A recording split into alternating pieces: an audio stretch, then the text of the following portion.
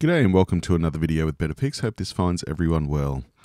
Today's video is about super resolution and where you can access it within Adobe Lightroom. Now, as we more than likely know, you can access this tool in other Adobe platforms for editing images, Lightroom Classic and Adobe Camera Raw. And what we're going to do is look at how we do it in the new Lightroom. So it's super easy and really quick, and it can certainly be a great way to increase the resolution of your images.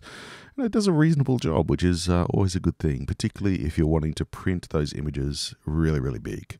All right, so you can see we've just navigated to an image that I actually photographed in Scotland. It was just a bee enjoying some beautiful flowers just in the front area of a particular church that we were visiting. And what we're going to do is just right-click. And you can see down the very bottom we've got Enhance. Once the dialog box pops up, you can see that it is very similar to what you'll find in the other Adobe options. We're just going to unclick Denoise, and you can see it gives us the option for super resolution. And estimated time for a single image is 5 seconds, which is pretty good. All right, so you can see that it's just working through the process there. So we're just going to click on Enhance and see what happens.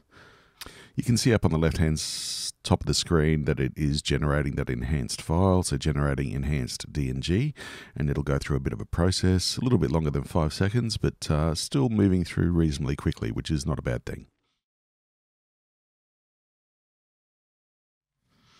All right, so that's all completed, and you can see that we actually have another version of the same image right next to it, and it has a little bit of an extension called Enhanced Super Resolution, and it's a .dng. So you can see the original file was a .raf. So that's gone through pretty smoothly.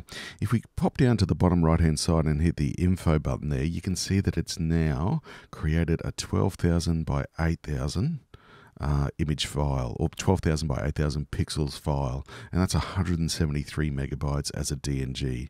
The original one was the 24 megapixel XT2 6000 by 4000, so you can see that it has created that huge file, which no doubt would give you a lot more flexibility if you're printing or producing a large image.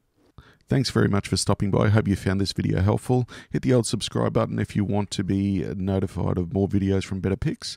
Thanks again. Look forward to seeing you next time. Take care.